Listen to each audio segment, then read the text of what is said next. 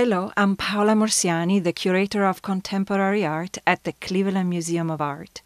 Currently on view at the museum is the video installation entitled The Casting by acclaimed video artist Omer Fast. Fast came to the museum recently and gave a talk about his work. Here are a few excerpts from it, which further contextualized the casting.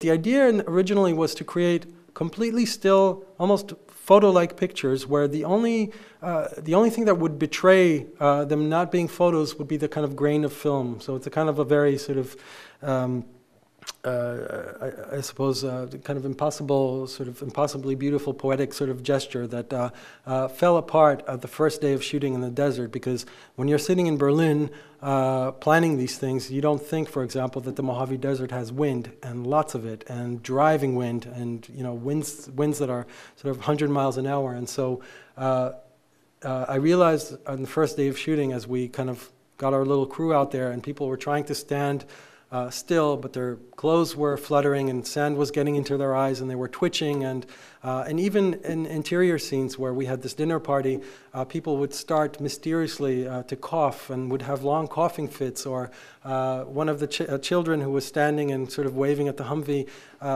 as soon as we said action, he would fall over. And all these sort of little miniature betrayals of the body were extremely frustrating during the first, second, third day of shooting. And I thought, when I came back with the footage from California to Berlin to edit it, I thought this was going to be a disaster. The kind of accident that I talked about, the sort of mistake that I try to encourage in my own practice, is actually not realizing that this would really be what saves the work. And I think that what you get, instead of the poignancy and the sort of sentimentality of a kind of the full-on sort of pathos of, let's say, a made-for-TV retelling of this young soldier's story, what you get is a very miniaturized, reduced formal drama of the body of the actor in this case, resisting direction, disobeys direction. The kind of freedom, for me at least, that alludes to, is, I think, for me, a source of beauty in the work, and a source what makes the work, in a sense, almost, again, watchable. They're not completely still. The kind of drama that you're watching is a much more reduced drama. It's the drama of twitching. It's the drama of blinking. It's not the drama of the sort of the big gestures.